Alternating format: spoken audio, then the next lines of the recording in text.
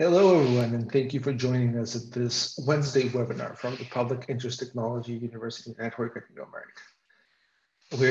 Today we're going to talk about defining data literacy for first-year college students. My name is Alberto Rodriguez. I'm the Senior Program Manager at the New America team in the PIT-UN. In this conversation about the PIDLit initiative, panelists from Georgia State Universities and other inter-university partners will provide an overview of the program goals and gather feedback from panelists and you as to what constitutes data literacy for the public good. To get us started, let me introduce you to Mandy Swigert-Hoba, team leader for research data services and co-director of the PIDLit initiative at Georgia State University. Mandy, it's all yours. Thank you, Alberto. And we're going to have a couple slides come up here. So I'm going to wait till the screen gets shared before we begin, but welcome. Yes, thank you. Thank you, Namada. All right, so welcome everyone to this webinar. We're so glad you came.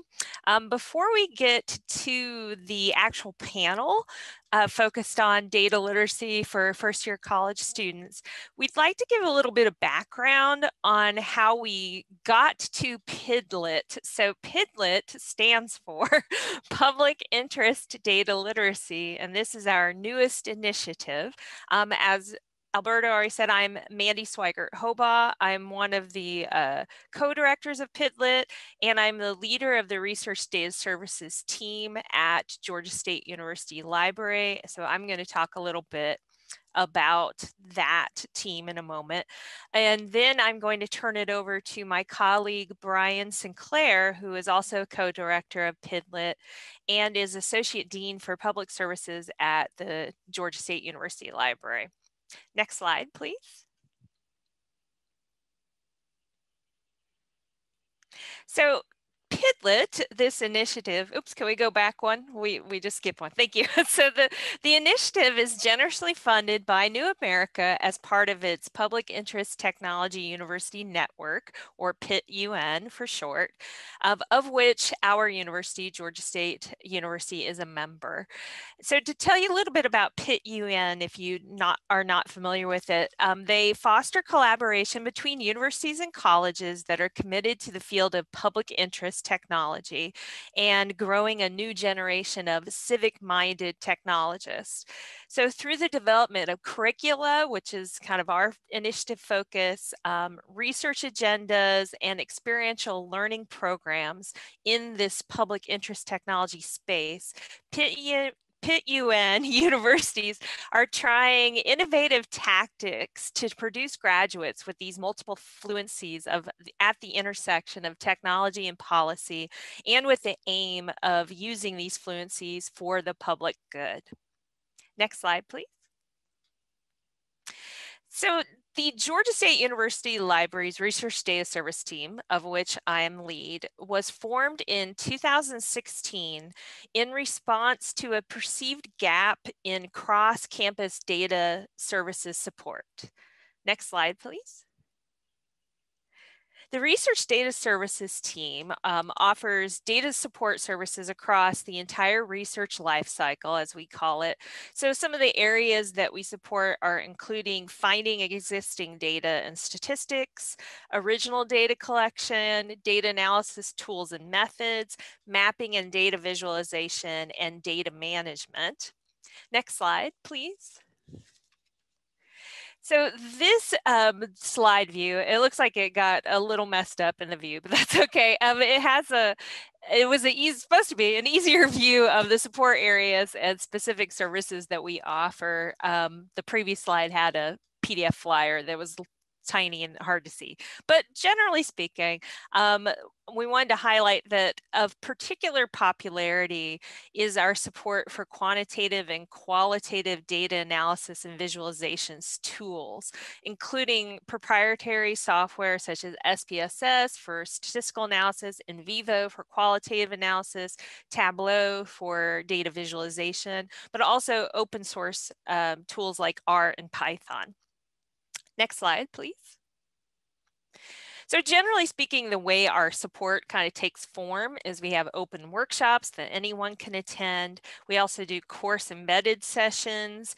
We have custom sessions with research teams, and we do one-on-one or group consultations. Next slide, please. So this slide has a lot of information on it, but basically it's information about kind of breakdown of students using our data support services, graduates versus undergraduates. And if you look to the left, you'll see that we have no problem reaching graduate students, as evidenced by this data on data consultations, workshop attendance, and course embedded sessions. And this is not surprising, given that graduate students and their faculty recognize this immediate need that graduate students have for data literacy skills, because they have theses, they have dissertations they have to complete. But if you look to the right-hand side, the undergraduate data of our on our data support services and the use by that group, you can see that we have a lower representation of undergraduates, and we would like to increase undergraduate interest. So this goal of just wanting to increase undergraduate interest in our data services in part has put us on this path to PIDLit, because we want to get undergraduates engaged in developing more data literacy skills, and particularly helping them recognize the value of these skills for their career marketability. Next slide, and I'll turn it over to Brian at this point as well. So thank you, Mandy. This is Brian Sinclair, the co-director of PIDLit and Associate Dean for Public Services, again at Georgia State University Library. And we're very pleased to have you all here today to learn. So I'm going to continue you on your journey to PIDLit. We do these things that Mandy has described because we seek to empower students to be better researchers and critical thinkers, to be successful in their academic pursuits and in their later careers. Our efforts around data literacy and research data services are aligned with a broader campus initiative called College to Career. A College to Career is a campus-wide effort that encourages students to recognize the career competencies they are gaining through curricular and co-curricular activities, and to both document and demonstrate those competencies before they graduate. Ultimately, the idea is to expand students' career horizons and make them more marketable to future employers. Next slide, please. So this got cut off a little bit, but no problem. The outcomes are cut off there, but no worries. I just mentioned them. Students are to become aware, including in the first year of their college career, to make those connections between co-curricular, curricular activities and what they're learning, and then ultimately demonstrate what they can do. And the on the right column, if it had been there, it's fine. There, the competencies are listed, and one of the chief among them, I just mentioned it, is critical thinking. In that competency, working with data, visualizing data, analyzing data, understanding data is a critical part of that, and we see ourselves as aligning with that. Next slide, please. So another way we are increasing awareness of data careers and helping to build connections between students and our local community is through this Data in the ATL speaker series. We've been doing it for 4 years now, or we'll be starting our 4th year. It's hosted by the library, and we bring in professionals from the community, and the objectives are right there on the right. Introduce students to possible careers in data science, increase those connections, promote our efforts in supporting research and data, and to just share knowledge and get to know each other. Next slide, please. So we are fortunate to be based in Atlanta, in downtown Atlanta, actually, home to many Fortune 500 companies, entertainment and news organizations, and major nonprofit, governmental, and health organizations. The American Cancer Society is our neighbor here in downtown Atlanta. And of course, the CDC is here. Next slide. We've welcomed numerous data scientists, data analysts, and other professionals from the Atlanta area. If the columns were showing, it would show all the nonprofits we've welcomed into the to the campus. Those have included major educational, nonprofit, data analysts. And the whole idea is to introduce students to careers that might be in the nonprofit sector as well. Next slide, please.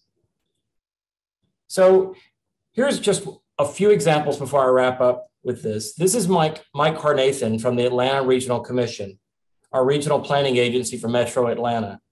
Through their research and his research in data analytics, they inform various intergovernmental partners on things like new transportation options, developing healthy, livable communities, managing water resources, providing services for older adults and individuals with disabilities. This speaker series, which Mike was a part of, is very popular. Students are very interested in learning how they can apply what they're learning in the classroom, around data in this case, or around making a map or GIS, to possible career options that they may not be aware of. So next slide, please. And this is Hannah Goldberg, Director of Research for the Georgia Early Education Alliance for Ready Students. Her team is developing a suite of online tools that empower citizens and decision makers to explore data around early childhood and school readiness. They've done some interesting things with interactive maps that show demand and gaps related to childcare in our metro area. Again, very well attended, not only by our College of Education students, from students from various disciplines who are interested in learning, again, how can they apply what they're learning to real life or outside of college work. So next slide.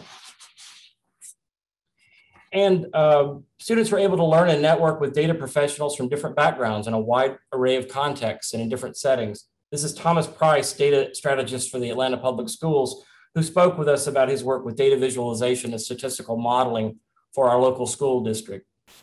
Next slide. So the data literacy and skills training we provide through the library's research data services, plus the data in the ATL speaker series connecting students with real world application of data science, plus our alignment with the efforts of GSU's College to Career Initiative and our university's overarching commitment to preparing students for careers that can make a difference in the world, is what brought us to PIDLit today. We're committed to preparing thoughtful, critical thinking students for possible data careers by expanding programs to reach our first year students. We hope to encourage a career pipeline that is stronger and more diverse in terms of race, ethnicity, ability, gender, and socioeconomic status. And that's where you, our attendees today, and our panelists come in. Our panelists from GSU, NC State, University of Cincinnati will help us today as we gather feedback from you all as what constitutes data literacy for the public good. Next slide, please. And before we begin, I'd like to recognize a few of our other partners and collaborators thus far, in addition to Pitt, UN, and New America. They're listed here today, and I believe we have representation from NC State and UC libraries today. And we'll be doing more workshops and webinars with our other partners as well. Next slide. And I'd like to introduce our host for today's main event, Ashley Rockwell, our inaugural PIDLit Fellow. Ashley, let me tell you a little bit about Ashley before she gets to the questions for the panel. But she's originally from Washington State. She has undergraduate degrees in neuroscience and psychology from Washington State University.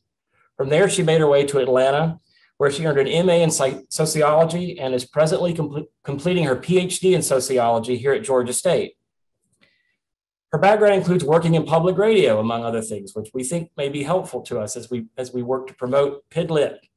Her research interests are wide and varied. She has interests in gender and work, gender in the media, empathy, race, gender and class inequalities, social problems, and community and urban sociology, just to name a few. Next slide. So I will turn it over to Ashley, and thank you all for attending today. And thank you so much to our panelists and our colleagues at New America and Pitt UN. We really appreciate it. Thank you, Brian. And thank you to everyone who's joined us today. I want to start out with a chance to give our panelists the opportunity to briefly introduce themselves. And so I'm going to go ahead and start in alphabetical order by last name, starting with Akanksha, then Tiffany, Natalia, and Chad. Can you tell me about your position and how or why you got into data? Hi, everyone. Thank you for joining us today. My name is Akanksha Angra, and I am an academic professional in the Department of Biological Sciences at Georgia State University. And I got into data and data literacy because of my graduate school work. And, it sort of started with when I was an undergraduate TA and I was teaching a biology laboratory course, and I realized that the students really struggled with making graphs and really thinking deeply about their data. And so I went on to graduate school to study this exact topic, how undergraduate students, graduate students, and expert professors think about data and how they create graphs on pen and paper modality.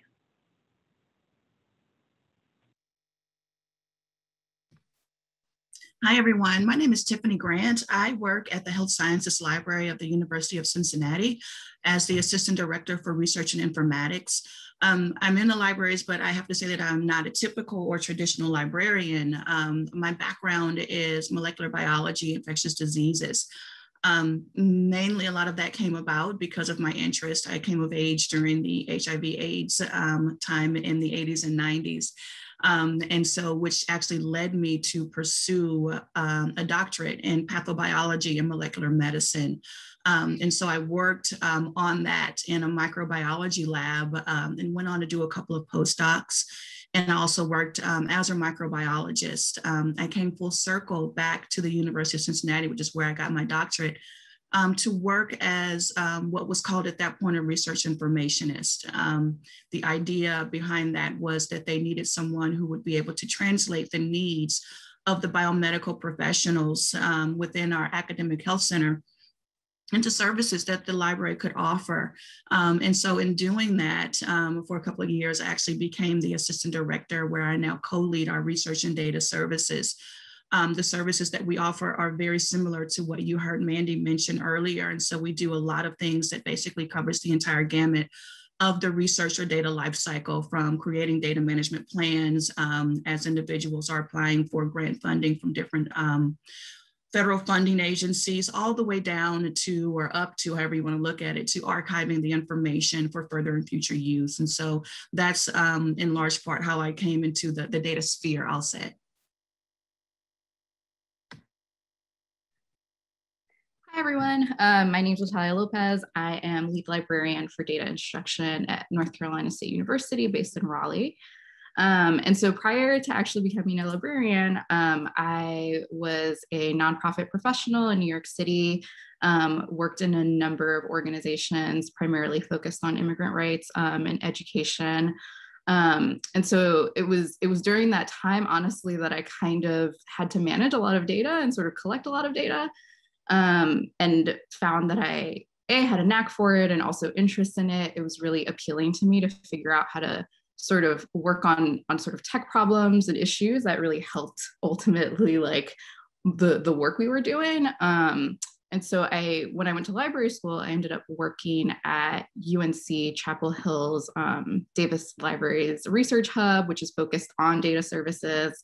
And I really got sort of I was like immersed in all these like methods and tools that I suddenly had learned. And I was so excited by the potential of it. And thinking back to like my former colleagues and sort of what would have happened if I had been introduced to all these tools and methods when I was an undergrad. And that really just kind of what became sort of a passion and how I then approached like librarianship.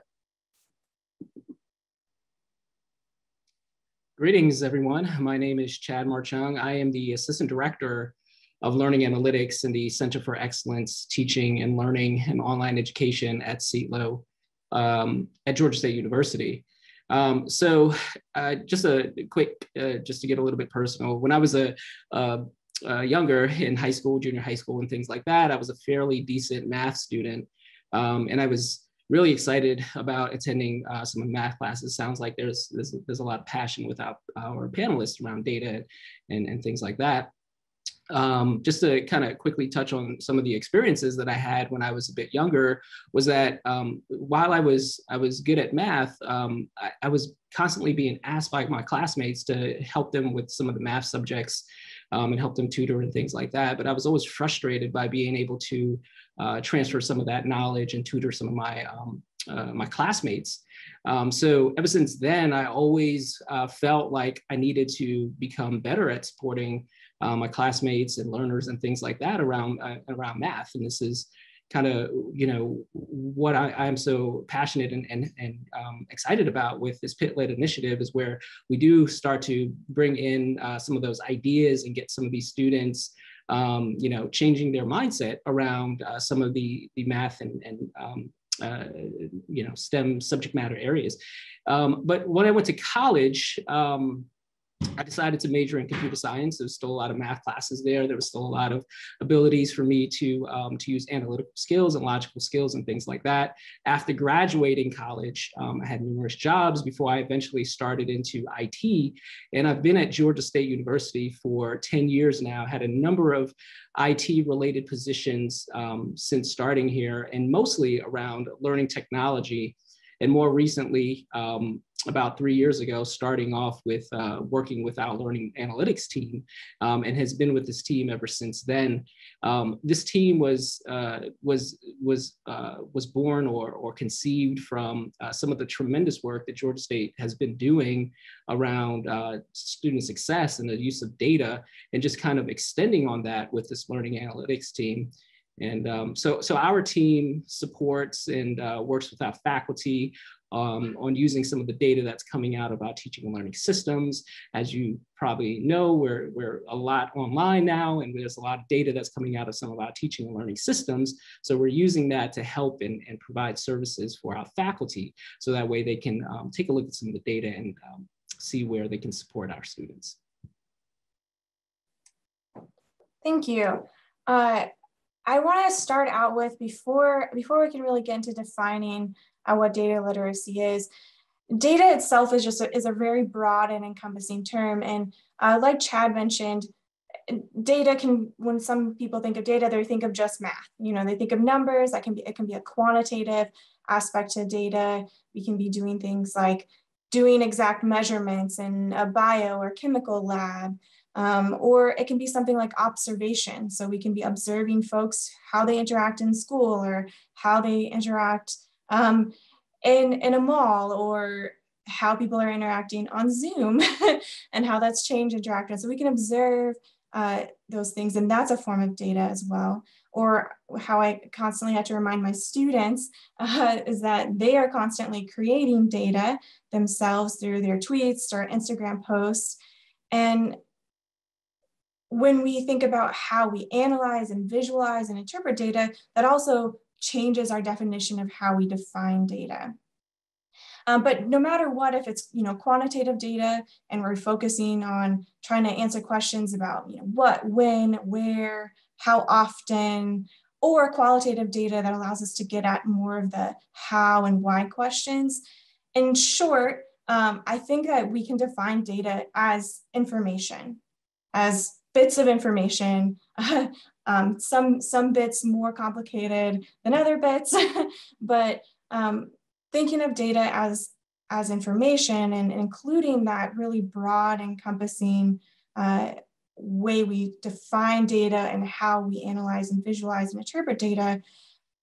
I want to start a discussion by asking Akanksha and then Natalia and our audience as well. So if you would like to join us in this conversation, feel free to leave your comments or questions in the Q&A, and they'll get that way they can be directed to me. But starting with Akanksha and Natalia, what do you think it means to be data literate, and what type of data literacy skills should students have? Specifically, what do you think are the key components for data literacy for those first-year students? Thanks, Ashley. So I think being data literate means understanding, creating, critiquing, and communicating with data. And to me, it also means being willing to be curious and brave and asking questions to truly understand the underlying meaning of a data visualization or claims that are being made by the authors. And data is a powerful tool, so it's important to know when to use data to make decisions and communicate the meaning with others. And in terms of the data literacy skills that I think students should have, definitely, I think, programming, statistical knowledge are skills that students should have by the time that they graduate from college.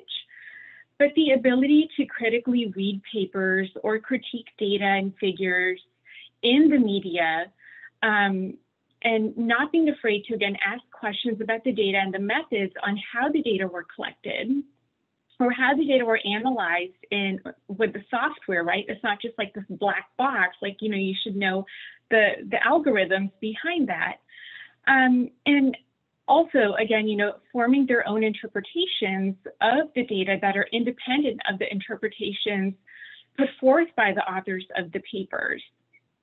So specifically for like first year students, what they should be exposed to, definitely they should be able to tell what is and what is not a valid resource. They should definitely make use of the library services and use search engines to find credible resources and cite papers. And if possible, in their first year, definitely they should have practice reading papers. And math, I think, also plays an important role in data literacy. So having math requirements, pre-algebra, algebra, really understanding what the descriptive statistics are, like the mean, median, mode, how those things are visualized, and how those data are communicated to the public. And then also understanding like the limitations of each of those things. And then, basics of graphing data on, just like XY axis, just like a 2D graph. And then in their science classes in first year, having a good understanding of how to write a null and an alternative hypothesis, how to collect data, being aware of confounding variables, and then also understanding why having controls are so important in studies. And, again, how to present and communicate with data. So I think those things are, it's like my big, long answer of what data literacy is and how students should get data literacy in their first year. Yeah, thanks, Akanksha. I feel like you covered like so much of what is important. But what I loved about your answer in particular is sort of your focus on that, the critical lens and sort of being able to see figures or being able to see numbers and recognize like where that's coming from. And you talked about this, but I think we do sort of like critiques and look at things, but oftentimes like we don't.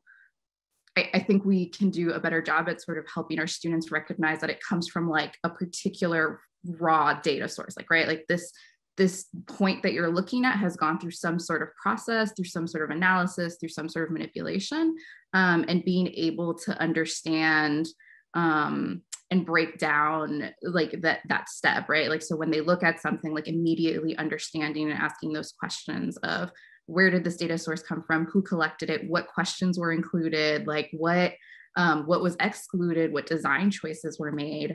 And I think, to your point about both being a consumer and being a creator or designer, to actually like work with data and that being a part of data literacy, I think that's important. I also, I feel like there's a little bit of a tension here because they're both like really large sort of skills. And I think sometimes we focus on the creation or we focus on one or the other, right? And I think what I love about your answer is sort of your emphasis on both are really critical, and that really like, it's not enough to have students who can open a CSV file, who can create a pivot table with their Excel file and create a graph. It's really like also the decisions that they're making and the choices to really think through that. So agree with all of those points.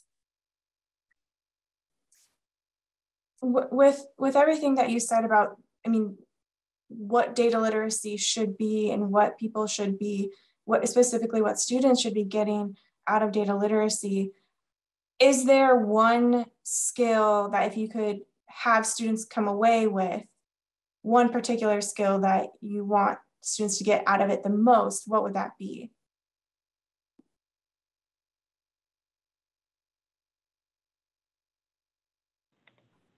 So Ashley, so you're asking in terms of like creating, interpreting, and critiquing a graph or like a visualization, what is like the most important skill? Yes. Yes, like if you could have students only come away, if they could only, because getting them to understand all the intricacies that you had laid out, that's almost an entire methods class or entire methods and statistics course. But if we're trying to reach just first year students and get them exposed, what's something that you think that we can capture their attention with, and then that's really critical for them moving on?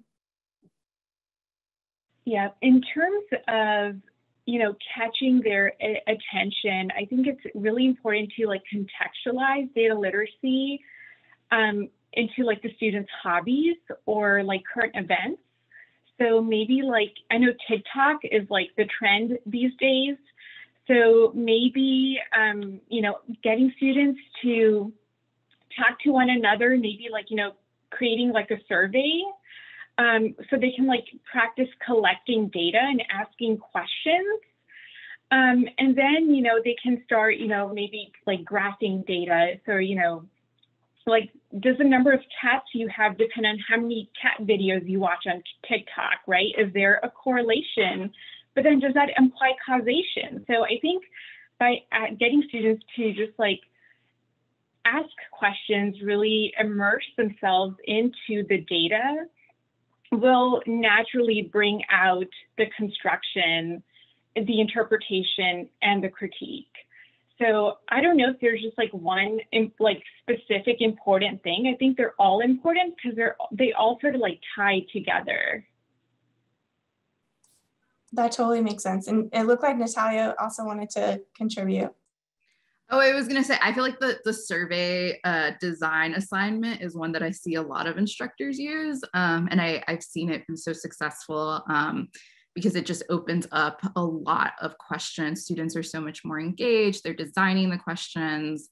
It's very hands-on learning, which also means there's a lot of like trial and error. You'll have students really understand like why it matters, what kinds of questions you ask, and how to work with messy data. And they're finding those questions, right, as they're working, because they're like, I want to know the answer to this question. I want to know how to visualize it and present it.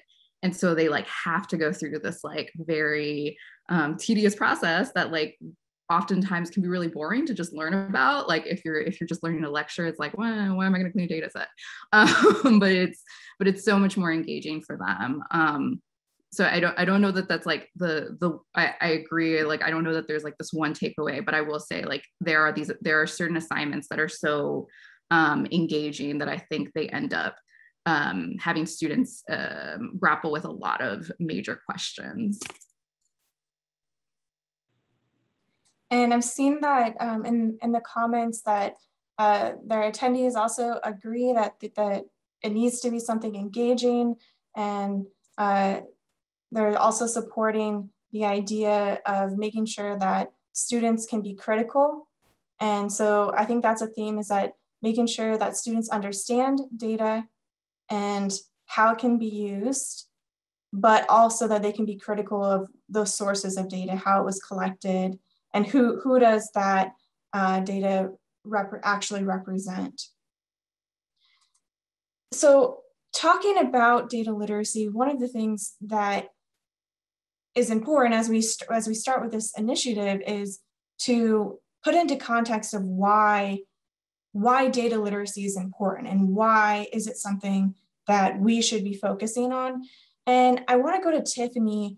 Coming from the biomedical field, how has the pandemic highlighted the importance of data literacy in regards to medicine? And in particular, are there things that you think are important for students to understand when it comes to biomedical data?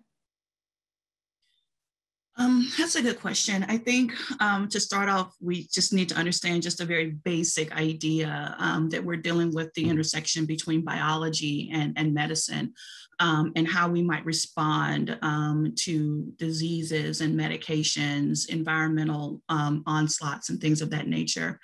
It's important to keep that into context. And as we consider what's going on right now, one of the basic things that I think that is necessary is just a very fundamental understanding of what health literacy is, and an understanding of what that means and how that ushers in aspects of our own health. Various social determinants of health as well, and thinking about that. I know one of the things that at the very beginning of the pandemic that struck me was the fact that health disparities exist, and they exist sometimes through no fault of an individual's own, and then also just because of equity issues that may happen or occur. And I won't get into the weeds of any of that, but obviously right now we have a disease that sort of takes opportunity of those that do have certain health issues. And so those things are important, and highlight the importance of having good health literacy and understanding how we can take the information that's out there and use it to make better health decisions for ourselves and for our families.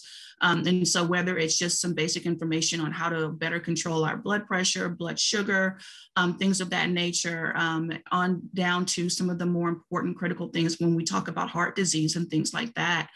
So it does become very important to keep those things in mind, because we're dealing, unfortunately, with something that right now there's no cure for. And we just have some very basic mitigation efforts of distancing and masking at this point that we can all do to sort of help. But I think when it comes down to sort of some things that people can sort of keep in mind when it comes to this is the idea that everyone is different. There's a lot of overlap in what our genetic makeup looks like, but the differences really do pinpoint and highlight how we respond to certain things. And so right now we have a disease where people can be asymptomatic, but still spread.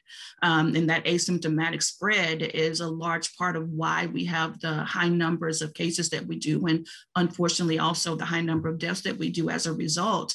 And so there is this thought, I know early on, that it didn't impact the younger generation. And so it was just something that was more prevalent and more deadly in the elderly population. But the more information we found and the more that time went on, we found that that's not necessarily the case. And so I know a lot of people were saying, well, if I get it, you'll be okay. But that was a very, very bad mentality to go in with it, because again, everyone is different. So you don't know how one person is going to respond versus the next one. And it is just these basic, very basic things when it comes down to our makeup and how we're dealing with that, how our bodies react and respond to that. And so also in keeping in mind that the environment plays a big role in things as well, and how our genes are impacted and how our health is impacted. And so all of these things play a huge part in our susceptibility and our risk for developing severe disease versus non-symptomatic or asymptomatic disease. Just in general, whether we're talking about coronavirus or we're talking about things like asthma or things that are prevalent every day that we're around and will be around after coronavirus is hopefully a thing of the past. But these things are kind of what would come to the forefront, just some very basic knowledge of what health literacy can do, what it means to be able to have a better understanding of the material that's out there and how we can use it to make better choices for our own health and the health of our loved ones. Yes, thank you. And one of the things that you're getting at is how data literacy can impact how people have interpreted what information that's been coming out about the pandemic, and whether they have whether they believe the data or whether how they're interpreting that information is influenced by their data literacy.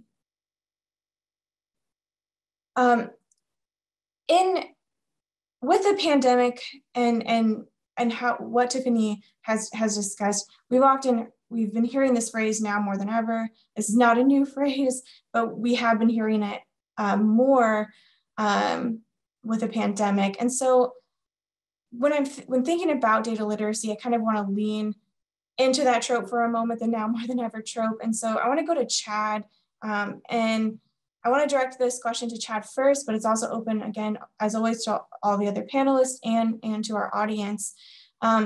Why is data literacy important, right now more than ever? Great, thank you, Ashley.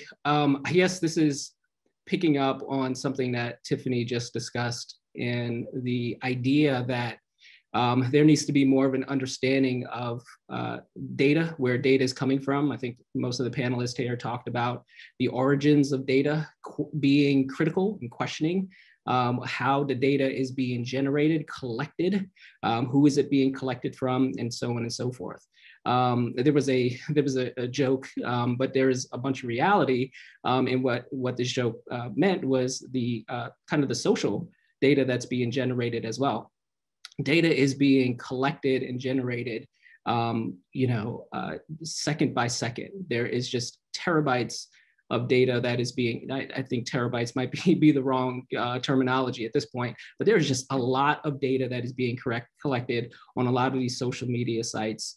And then being analyzed, where machine learning or artificial intelligence algorithms are being ran on us, right? And decisions are being made, and marketing advertisements are being created to target directly to us.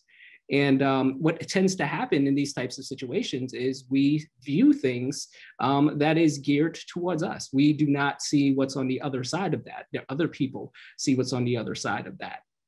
And what tends to happen is we have groupings of peoples, we have tribes that are being created where people believe the things that they are being told.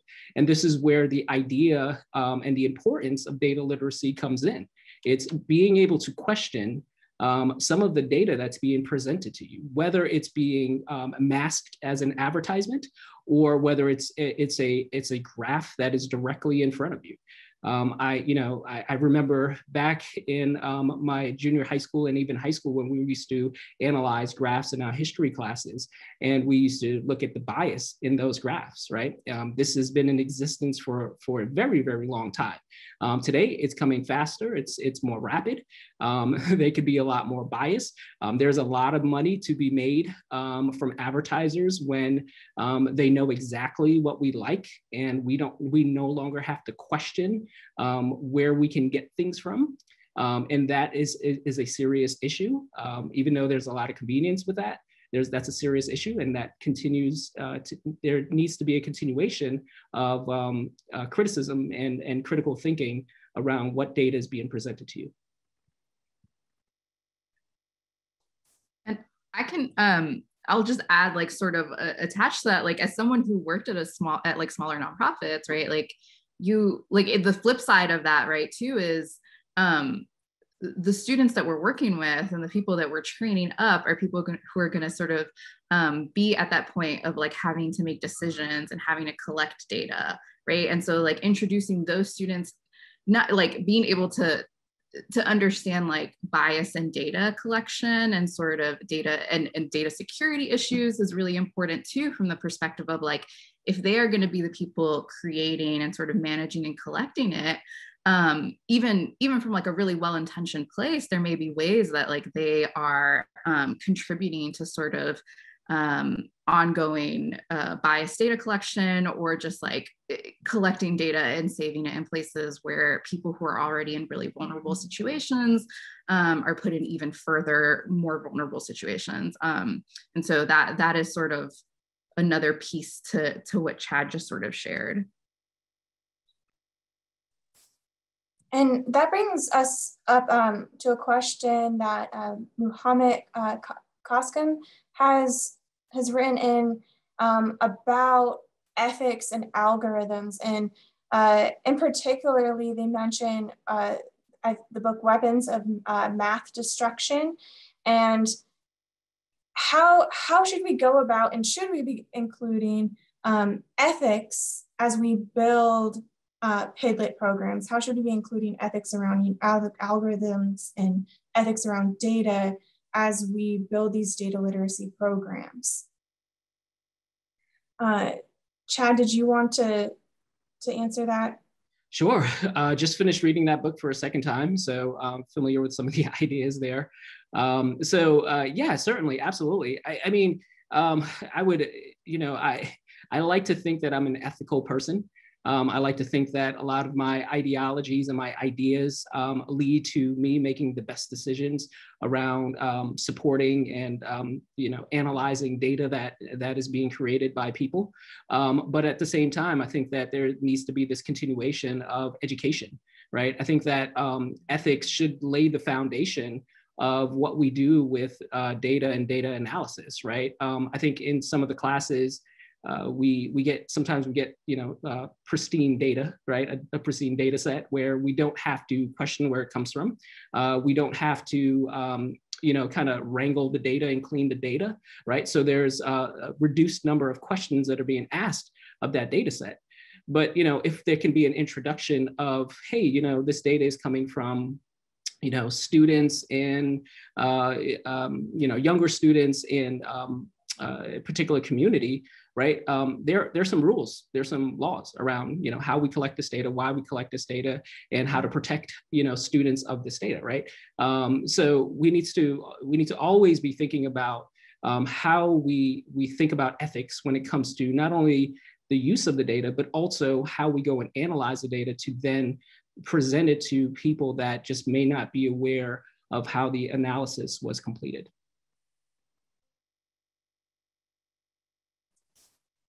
Yes, thank you. I want to go on to talking about what you were just mentioned about, visualization of the data, how people are viewing the data. And I want to go back to Akansha. Your research has been focused on how people use and understand data through graphs. And I wondered, what are some key components that you've noticed that students struggle with? Since graphs tend to be one of our number one ways that we visualize information or visualize data, what are some key concepts that you think that students tend to struggle with? And how do you think data visualizations can be used as a way to introduce data literacy? And of course, I'm directing this to Akansha first, but any of the other panelists can weigh in on this as well as our attendees. Thanks, Ashley. So I think, thinking about difficulties with graphing, the literature goes back as far as 30 years, documenting difficulties with students in K through 12, pre-service teachers, undergraduate students, and even professionals about, areas that they struggle in with construction and interpretation.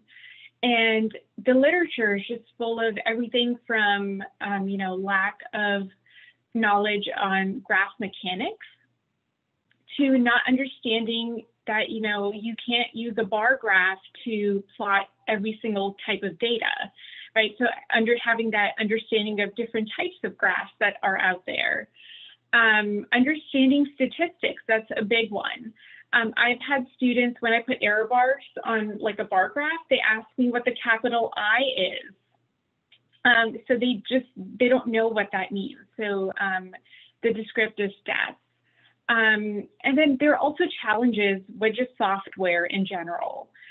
So the one finding that I found from my dissertation work that we can actually help students in the classroom with, and again, my dissertation work was with experts and novices, is that students tend to struggle with just the general thought process that experts have down from their years of experience working with data, making graphs, and also I'm just defining experts in the study. There were professors who have had extensive research and teaching experience. So I did this Think Aloud study that I'll just quickly tell you about. And it was just pen and paper study. So, you know, having students do the technology component, that just adds layers of more complexity. I just sort of wanted to focus on how were they thinking about data. And so I just gave them a table of raw values. And what the students did is just with their instincts, they just automatically jumped to creating a graph without even reading the prompt or establishing what the purpose or what the question were in the first place. The experts, however, they spent a few minutes really thinking about what the general question was and what they really wanted to portray from the data. The students also tended to plot all of the raw data because they felt like if they left out some data points, that they would lose points. The experts, however, they tended to plot only the data that aligned with their purpose. And although students didn't really have a well thought out structure or process to translating data from the raw form into a graph, the graphs they did create had all of the axis labels, they had titles, and students also gave a lot of attention to the aesthetics. They were really worried about the color and the design of the graph, and not so much the content of the graph and the data that the graph was portraying. The expert graphs were very minimalistic, and they were just bare sketches, because for experts, sketching a graph is the first step in their thought process. And this is what they do before they translate their graph over into a graphing software, which is their final product. And so to help students segue their thinking to that of an expert, we developed and published a step-by-step guide to graph construction. And it actually guides students across 3 phases. So first is like a planning phase. And students are asked probing questions like, what are you trying to do? What are your variables? What type of graph do you want to make? Do you want to manipulate your data? And then the second part of this step-by-step guide is walking students through the actual construction portion of the graph. So making sure that, your graph has the appropriate scale, the units, the labels, the title, the key, the sample size. And then the very last portion of this guide is a reflection piece.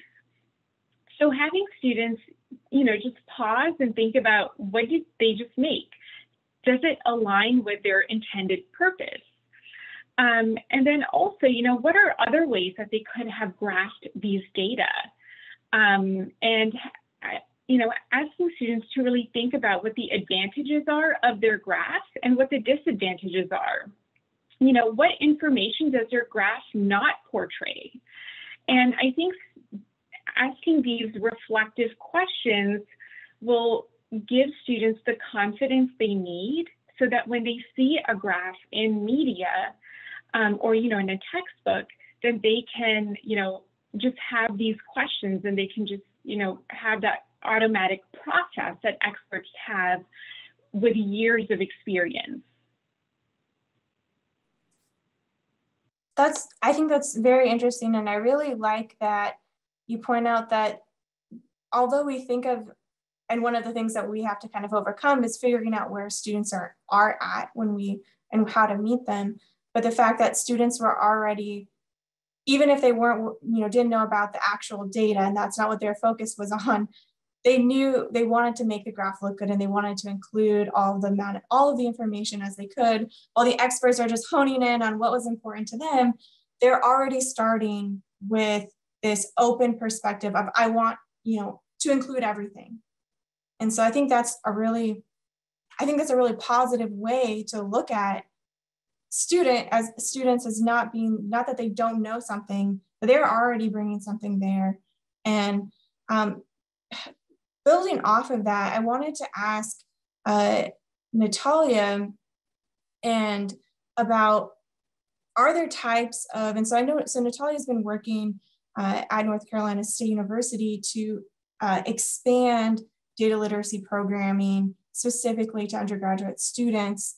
And so I wanted to hear from you about the strategies that you've been using to gain student involvement, and also if there are particular types of data analysis, or data visualizations that are more appealing to first-year students.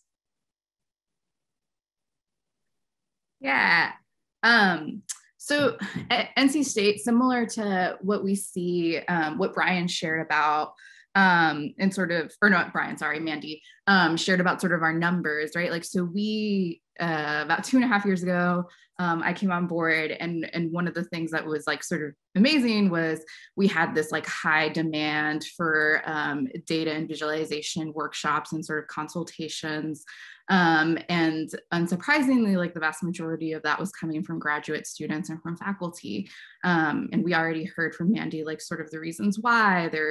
They're working on research, there's a very clear need or point of need there. And so with our undergrads, we saw weren't necessarily attending workshops, weren't really coming to the library for data services, but we know that there's a need, right?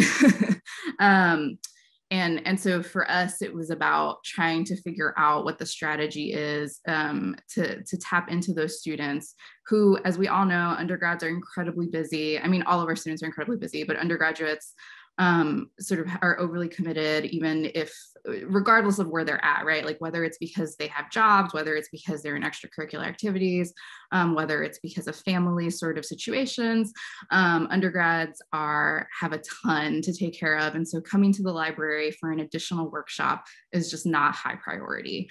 And that's understandable.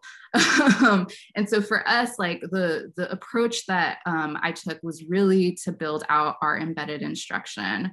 And so I reached out to, working with the subject specialists at our library, reached out to a number of faculty, sort of found different key departments and courses that I thought would really benefit from data support and sort of one-shot or two-shot instructions, and started just meeting with faculty to learn more about their students, learn more about their needs, and just started getting a lot of instruction requests. And so over the last 2.5 years, like our instruction requests, particularly with undergrads, has grown significantly.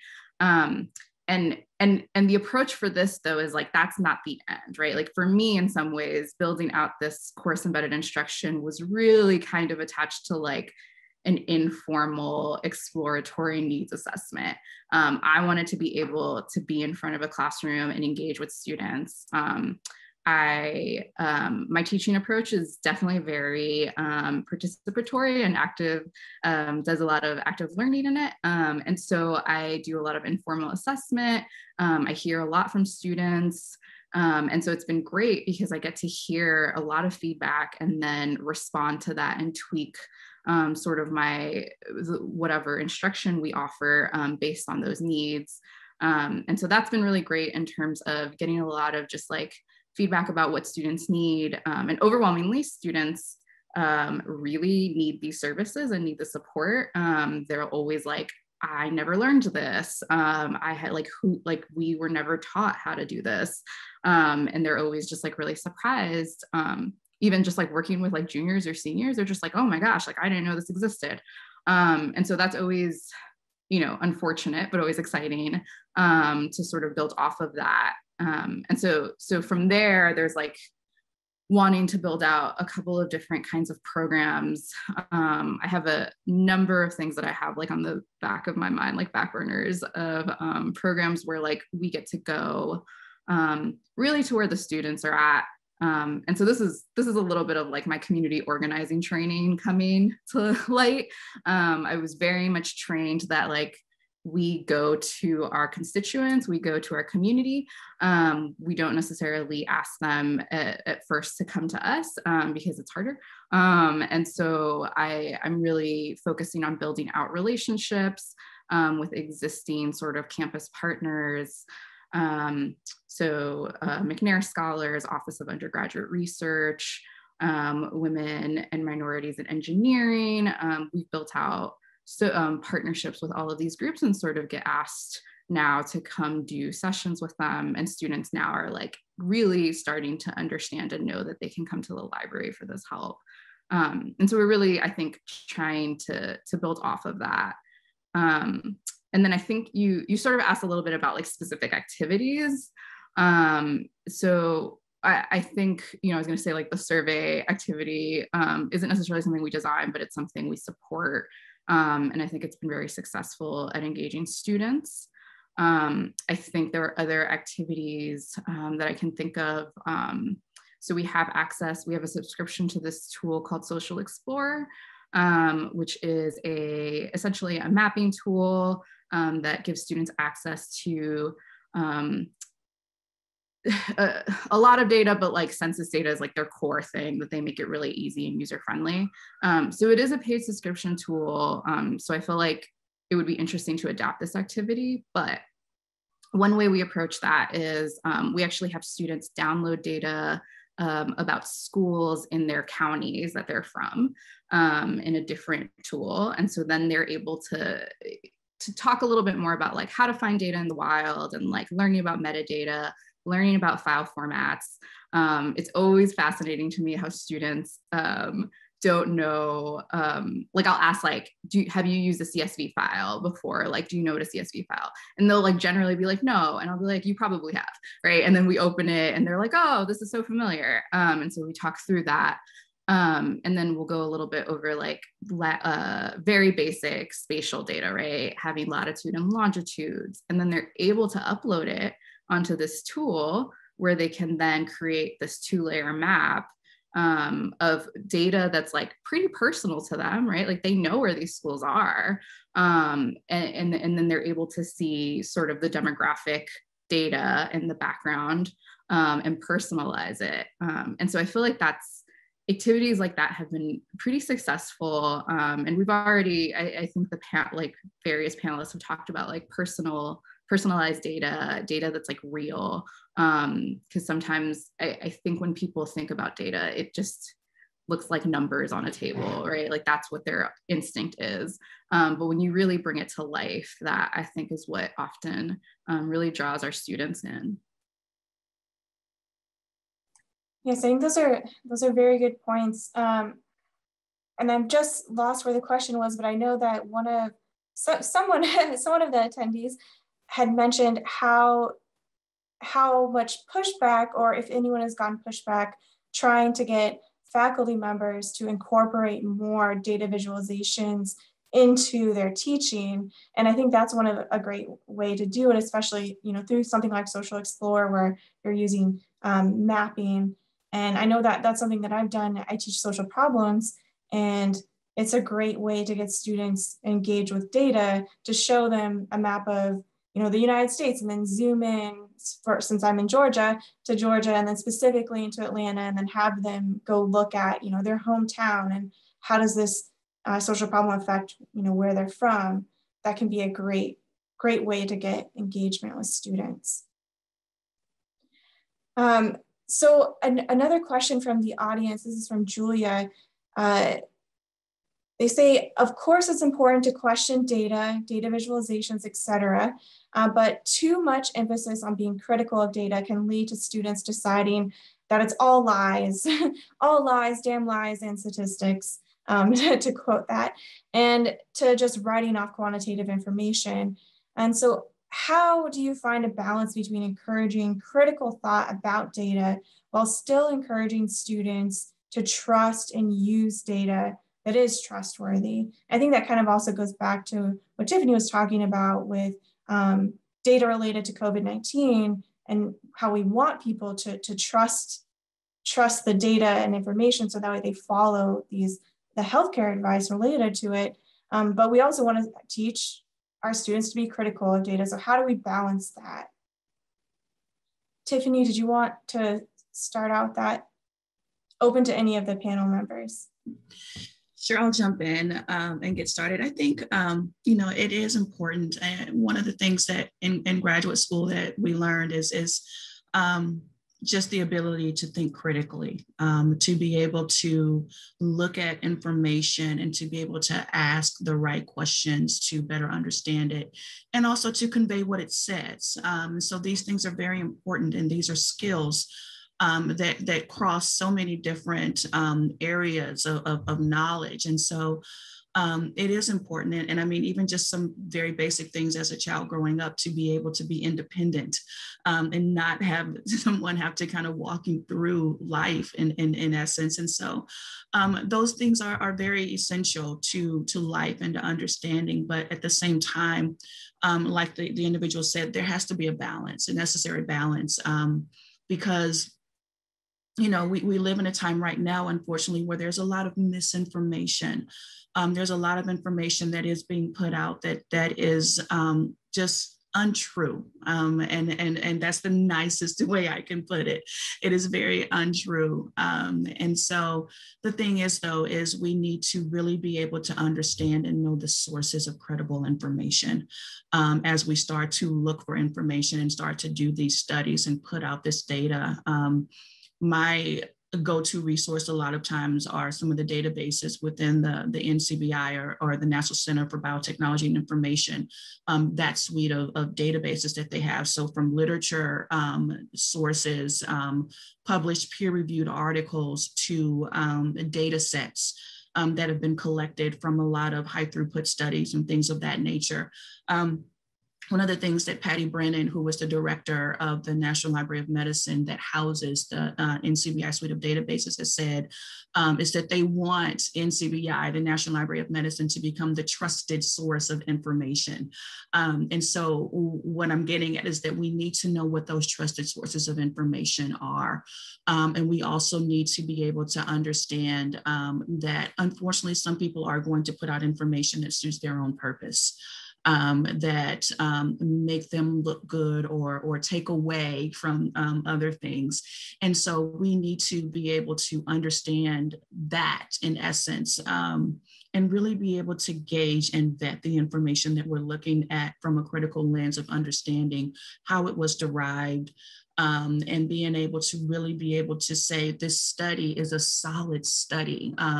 They've done the homework to be able to figure out the necessary tools, the necessary basis to be able to get the right measures, to get the outcomes, and be able to say that this is a true and valid outcome that we've gotten based on the analysis that we've done, but also understanding that there needs to be some very basic things going in at the front of the study when it comes to deciding the study design and things of certain critical numbers that need to be reached to be able to say that this study was a valid study, inclusivity within the study, and understanding, like I said, very fundamental idea that everyone is different. And so making sure that that sample population that you're using or whatever you're using does take that into account as well. There does need to be a balance, absolutely. But at the same time, also knowing and understanding those sources of good and quality information. You know, I think some of us may be more or less prone to question some data more than others. But at the same time, just being able to have that skill set is important in going forward, especially in this time where there's so much information, like Chad said, just it's being put out. And it's just a ridiculous amount of information that's being put out. And so being able to vet it and being able to fully be able to say that this is good quality information is important. But at the same time, realizing that there are sources of good quality information out there that you don't have to really question, you just can trust it.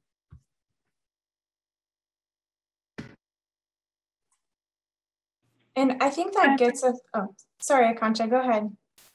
Oh, sorry, I was just going to add to what Tiffany said, and also what Chad said earlier about, you know, marketing, that I think that, you know, it's really important to make sure that students know, you know, the graphs that focus only on aesthetics for, you know, marketing purposes and trying to sell a product, as opposed to graphs that are focused solely on the data, and just trying to separate those out.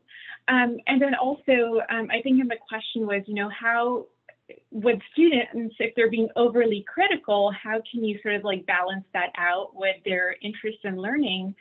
What I do is I tell students, okay, well, you know, you gave your critique, now it's your turn. How would you improve this graph?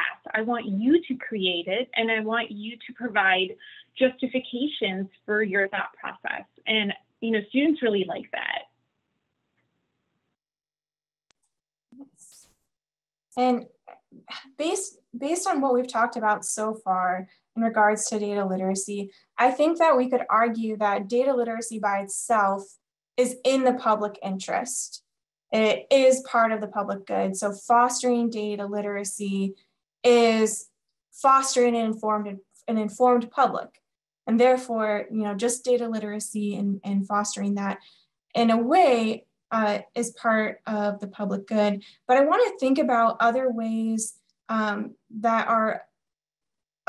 equipping students with data literacy tools can be used to further public interest projects. And I think this kind of also links with our underlining goal of wanting to make sure that equity, diversity, inclusion underline our goals for creating these data literacy programs. And so I think that there's a good intersection between how do we make sure that equipping students with data literacy can be used as a tool for you know, public interest projects, but also that we're making sure that we're incorporating diversity, equity, and inclusion through these programs. And I first wanted to go to Natalia, but this is also open to everyone on the panel, as well as those who are attending. You can leave put your questions or comments in the Q&A section. Yeah. So how do we make sure that sort of equity, diversity, and inclusion are underlined in these efforts?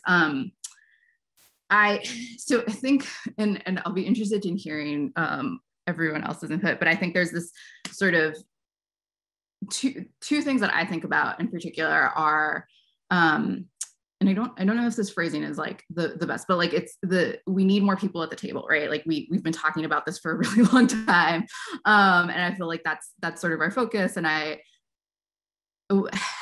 think that's just, there is no question around that. Like we need more people at the table. We need diverse sort of perspectives and broader perspectives and voices. And we need to make a real effort to sort of invite and bring people in, and lower barriers to entry. Like I think particularly within data science and like the data world, I think we create a lot of barriers and sort of prereqs that we ask before people can come in and sort of engage. I know my own personal experience is sort of, it can be really daunting and challenging sometimes,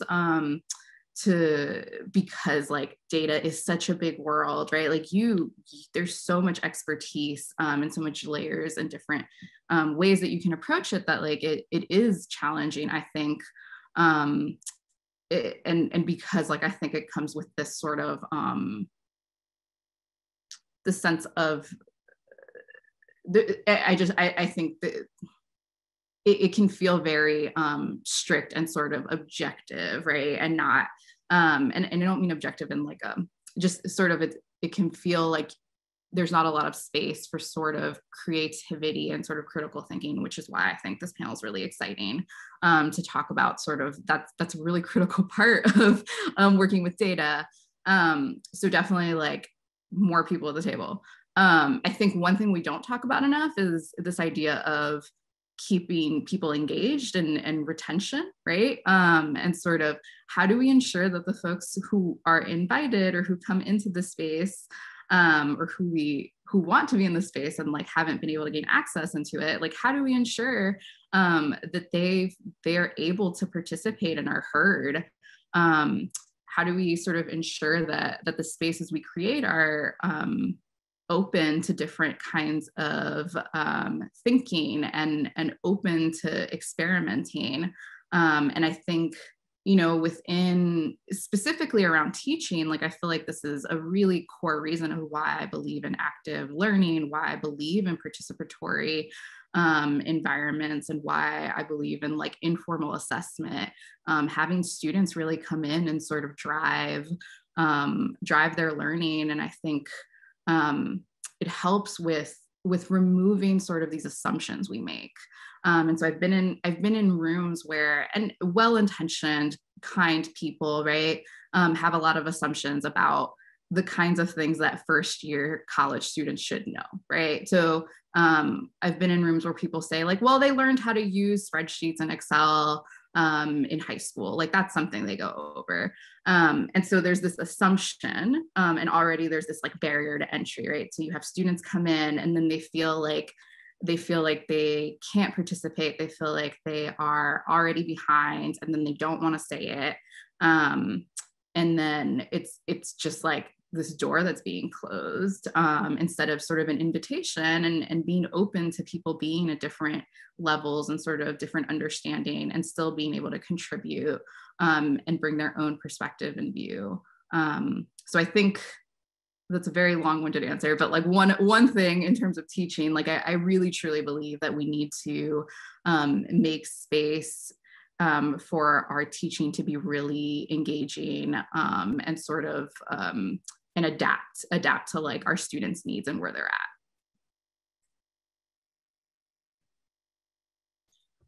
Natalia, you hit on some things that are very near and dear to my heart, and a lot of why I was attracted to the PIDLit initiative to start with. The idea that the underlying goal is to focus on underrepresented students and to create that pipeline into those careers is something that is very, very prominent and important for me. Being a minority in this space, it's not always the easiest to navigate, to be honest. You know, we hear the idea and the phrase that representation matters, and it's not trivial. It's not trivial by any means. Just being able to have a seat at the table, it opens up new worlds, new possibilities, new ideologies, new cultures, and things to be considered when it comes to whatever's being discussed at the table. And so having individuals with this different mind frame, different life experience, be able to sit down and converse with the majority and usher these ideas into the conversation and make them prevalent and relevant to the conversation is important. So when you think about that in the context of diversity, equity, and inclusion, what happens is you start to create that kind of mind frame where people that look like me, we're not the exception, you know, it's the norm. And so the ability to be able to do this and to be able to utilize the skill set that PIDLit is going to offer, and those of us in this career field that surrounds data, to be able to do that and to be able to bring in and usher in the next generation of scientists, the next generation of data competent individuals. It's an honor, and it's also a necessity when you think about it. I think it was already talked about in looking at the misinformation, or when we look at data science and AI, artificial intelligence, and how there's often a misrepresentation or just a lack of representation of individuals of color or minorities in certain studies, and just how the computer is being able to see these ideas and these images and be able to make these guesses and bring forward this data. And then when you come to clinical trials and the lack of representation of minorities in clinical trials, all of these play a part. When we think about diversity, equity, inclusion issues, and we think about how it surrounds data for the public good. We have, there's the program, All of Us program, that's being facilitated by the NIH, which the purpose of that is to be able to bring in 1 million individuals to be able to look at their genomic makeup and various other components of their health, and being able to create this large data set that is very diverse, that can actually be able to pinpoint and identify risk for disease for individuals, and using that data to be able to make predictions for individuals. on that basis. But for this to work for the general population, it needs more minorities. It needs more of those that are not typically represented for it to really be able to do what it needs to do. And so when we think about things like that, when we think about these projects, we think about having the seat at the table, representation, all of this plays a part in it. And so I love that question. Obviously, I've got a passion centered around that, but, you know, because I do, I've had enough experiences, for better or worse, being the only at the table. And so I think it is important for programs like this to move forward and to try to usher in newer generations of people into the data field so that it is not the exception, but more so the norm. I just wanted to, if it's okay, if I can just continue the conversation around that question. I love this idea of having more diversity at the table, being able to not only help inform decisions that are being made, but also get into this idea or this process of how algorithms are being developed as well. Right? We talked earlier about, you know, places like Facebook and Twitter and social media sites that leverage a lot of these algorithms for their good, for their purposes. But sometimes the folks that are developing these algorithms and running the analyses are people that look a certain way from a certain community. The more people that we can get literate, data literate, more people that we can get into these fields, get these types of experiences, the more people that will be sitting at that table, the more people that can help inform better decision making on how these algorithms are developed and how they're being deployed to the population, right? Sometimes the people that work on it don't represent the population. Another thing too, and something that I wanted to kind of circle back to is how I got to be a part of this wonderful conversation is that one of my colleague, Jackie Slayton, who is a director or who leads our learning community and runs our Digital Learners to Leaders program, kind of introduced me to this group here. And what the Digital Learners to Leaders program is it's a grant funded program. It's interdisciplinary, it's experiential learning. It's to enhance the skills and the abilities of our Georgia State students, who is a diverse group of students. And a lot of things that these students are doing, they're getting real world examples, people that are coming from the field similar to you know, data and ATL with what Brian referenced earlier, is we're getting people from the field to come teach some of these classes. You know, some of these students are getting some questions and problems that are coming from the field. And they're working on these and they're experimenting and they're testing ideas and they're creating products that they will then take to the community, their communities, and then make changes, hopefully make changes within their communities. But they're more knowledgeable about things that impact their communities and things that they're developing. And now they're going to have a say at, you know, starting at a young age, but as they enter the field, they know how to have these conversations. They know how to create change. They know how to create products that will influence and impact their community. And, you know, having more people that represent a diverse background, particularly in data and data science, I think will then change the way that communities look in the future. Thank you.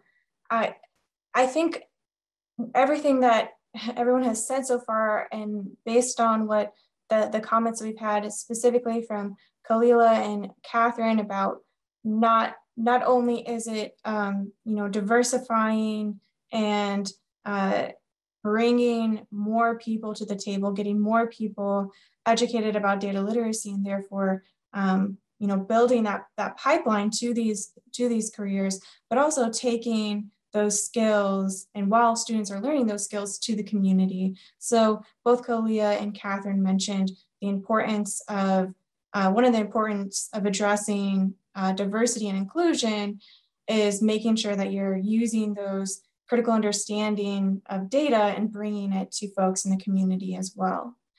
Unfortunately, we are running out of time. There's so many more great questions and comments that the attendees have given us, and I know there's more that the panel would love to discuss. So I want to thank everyone for their feedback, and I'm going to hand it over to Brian. He's going to tell you how to get in contact with us so we can continue these conversations. And thank you so much for joining us today. Yes, thank you, everyone. This was our first conversation, and the chat and the Q&A has really been very lively. So sorry we didn't get to all your questions, but we do want you to reach out to us. I want to just address real quick, if I can, Khalila's comment about connecting it with community. She mentioned the Civic Switchboard and Neighborhood Nexus and some of these portals that are empowering communities. We are very much interested in connecting, as Ashley mentioned, data literacy to the community, and also K through 12. That's down the road, but we are interested in all that. So for a later webinar. So thank you, Ashley. Thank you, New America. Thank you, Pitt UN. Thank you, everyone. If you enjoyed our conversation today, please go to newamerica.org/events and sign up for other ones. They're all great. We're all like-minded here. But as far as us, we want to hear from you. We did not respond to every one of you. And again, sorry about that, but Google us, PIDLit, P-I-D-L-I-T. I think it'll be your first hit. Besides PIDLit, the beverage, it'll be the second one, PIDLit. Google us, please, and reach out to us. We are on Twitter, so get on that bandwagon. Twitter can be used for good, not just for bad. Twitter is good sometimes. Get on Twitter. We are at GetPIDLit, so reach out to us that way. And you can Google any one of us and find our contact information at Georgia State. This will be available on YouTube. And so, and while you're at it, follow New America PIT as well. It's all good stuff. So thank you all so much. And is there anything I forgot to say, Ashley? Is there anything in closing? We have another minute. No, thank you. I'll leave it to Alberto if Alberto wanted to add anything to end it. No, this was a great conversation, and we look forward to continuing it. So hit us up on Twitter. We can get the conversation going, and please also reach us out on our website and keep an eye for future conversations. Thank you. Thank you all. Thank you.